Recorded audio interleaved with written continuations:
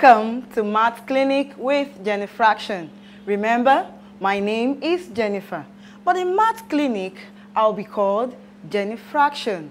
And this is our first section in Math Clinic. The topic I'm taking today is a topic attached to my name, and that is fraction. What is fraction? Before we say the definition of fraction, let's take this illustration. Mommy goes to the market and buys a whole orange. Say after me, whole.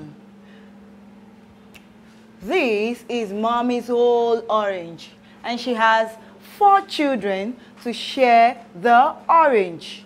Now, let's help Mommy share the orange into 4 parts. We share and we share.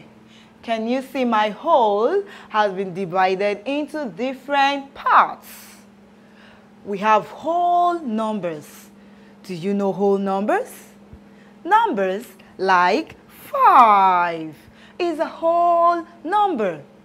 1 is also a whole number.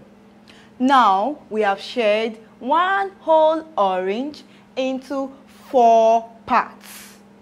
Now, this is 1 part out of 4 parts. This is 1 part out of 4 parts. And this is 1 part out of 4 parts. And this 1 out of 4 parts. Now, the 4 children takes 1 part each out of the whole orange. And there we bring a definition of fraction, which says a fraction is a part of a whole. What is fraction? Fraction is a part of a whole. You can see that we have each part out of a whole orange. Now, if you're watching me, repeat after me. Fraction is a part of a whole. Like I said before, we have whole numbers. 5, 1. Can you say whole numbers wherever you are? Just give yourself examples of whole numbers. Good. I'll give you examples of all the whole numbers we have. 36. Is a whole number. Now, there are different ways of identifying fractions. A fraction has 2 parts. 1 number up and another number down. That is what differentiates it from a whole number. Do you know that fractions are also numbers? Yes, fractions are numbers, but they are formed from whole numbers. So, when you see a number that has 2 parts, one is living upstairs and another is living downstairs, it's a fraction. So, fraction has 2 parts, up and down. Can you see the difference now? Is this a whole number? No, it's a fraction. Another example of fraction, we have 5 up over 6. This is also a fraction. 2 numbers, 1 up and 1 down. They have their names. The number up is called numerator. This number up is called numerator. Can you say that, everyone? Numerator. Okay, let's have a clear board. Okay, I'm going to use another example, that is 5 up over 6. And I said the number up is called numerator. While the number down is called denominator.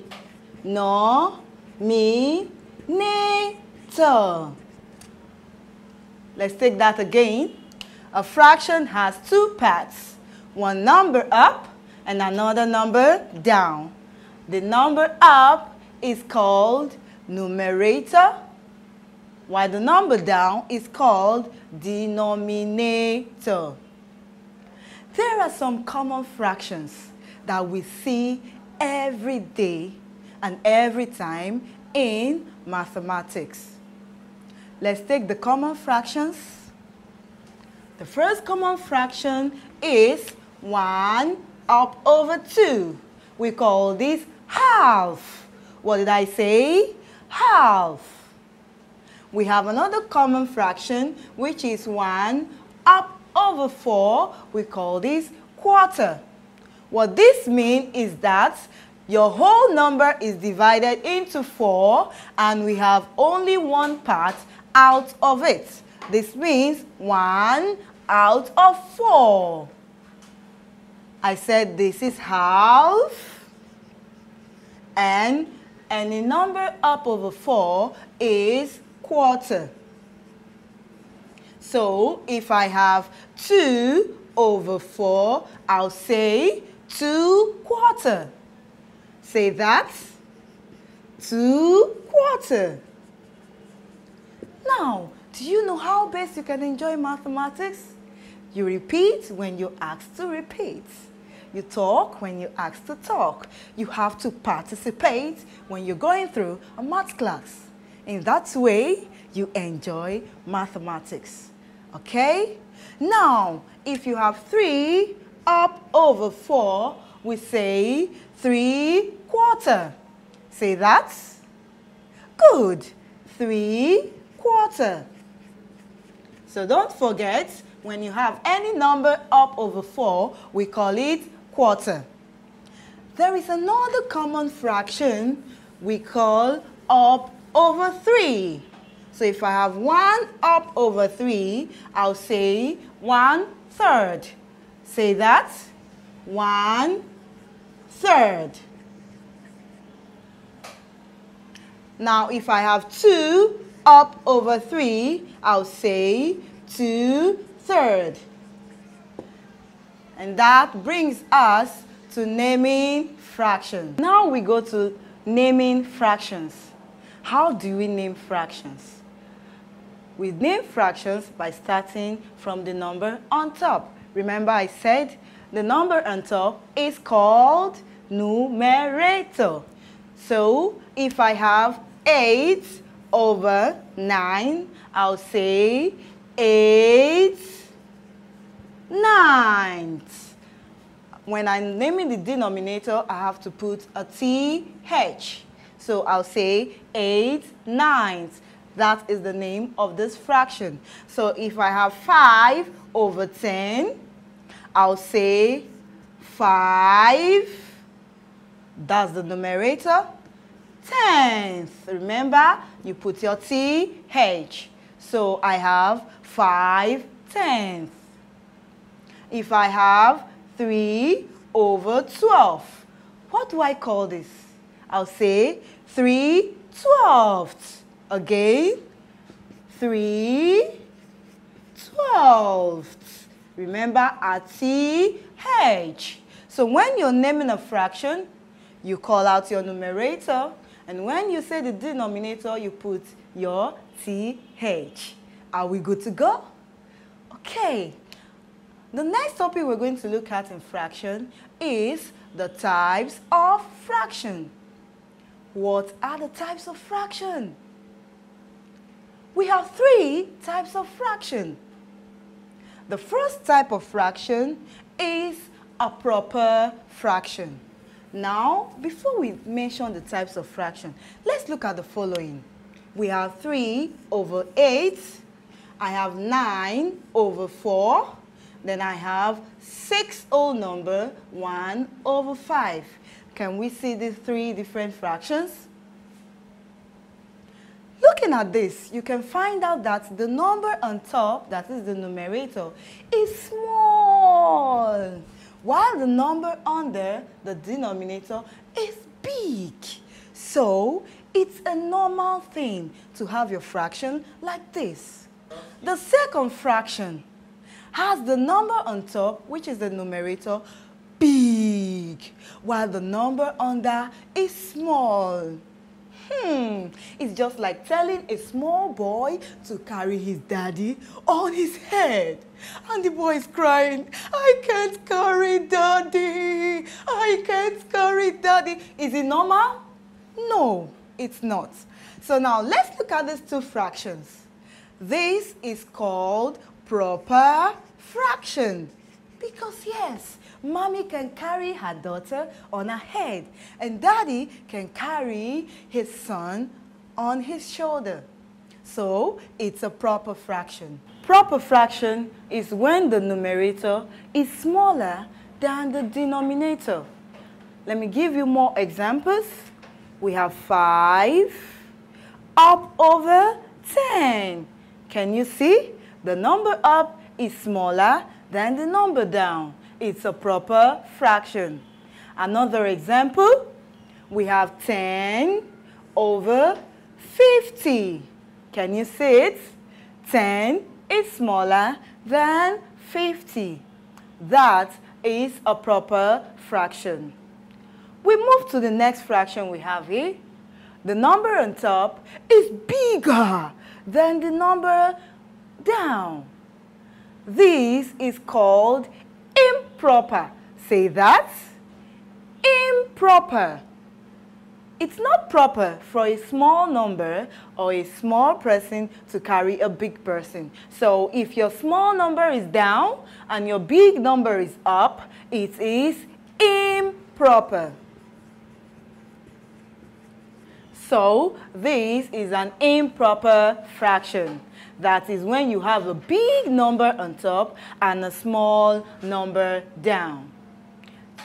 I'll give you more examples. I have 20 over 6. Can you see? 6 is already shouting, I can't carry you, help me. 6 is smaller than 20, so it's an improper fraction. We have 15 over 2. Is also an improper fraction. Do you know that 4 over 3 is also an improper fraction? Because 4 on top is bigger than 3. And the last fraction I have here, I have a whole number, remember, and a proper fraction. A whole number and a proper fraction. They are together. So when you have a whole number and a proper fraction, we call it mixed fraction. Say that. Mixed. Again, mixed. When you have a whole number and a proper fraction, we call it mixed fraction. And then I've come to the end of this session. I'll meet you in another session, still talking more on fractions. But before I go, let's quickly go through what we've learned today. What is fraction? Fraction is a part of a whole. Repeat after me. Fraction is a part of a whole. And I said a fraction has two parts. One number up and another number down. The number up is called numerator. The number down is called denominator.